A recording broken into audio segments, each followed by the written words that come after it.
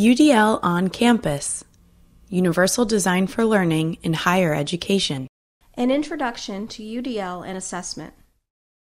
Reducing learning barriers is of vital importance in post-secondary settings, as learners arrive in colleges and universities with a diverse set of experiences. What may be a preferred learning mode for one individual may be an obstacle for another. In learning environments, individual variability is the norm, not the exception. Instructors of post-secondary courses set goals for learners. Assessment is used in courses to determine how well learners are meeting instructional goals. Goals need to be clear and separate from the means of achieving them. Assessments should offer more than one route for demonstrating mastery. A critical part of assessment is the construct. Construct is the term used to define the knowledge, skills, and abilities to be assessed. Construct-relevant factors refer to factors such as type of presentation or response that are related to the construct that the test is intended to measure. Many assessments include features that are not relevant to the construct being assessed. These are considered construct-irrelevant items. These features may pose barriers for some learners and impact their performance on the assessment. That's where Universal Design for Learning, or UDL, comes into play.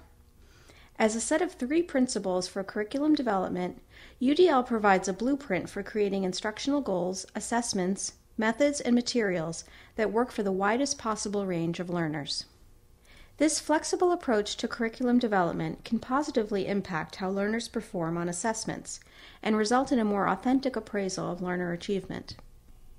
The first principle, representation, focuses on the ways in which information, including assessment items, is presented.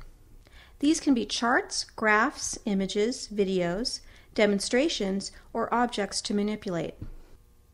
The second principle, action and expression, focuses on how learners demonstrate what they have learned. Do they have the option to write or draw? Do they have the option to present their capabilities through multimedia or a recording? The third principle, engagement, focuses on enhancing motivation and persistence. When their achievement is assessed, are they sufficiently, but not overly, challenged? Do they have options and variety in how they are assessed to help reduce anxiety?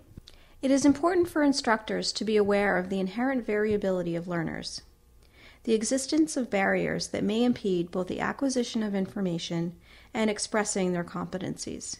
Designing assessments with these challenges in mind will allow for greater flexibility to ensure learner success.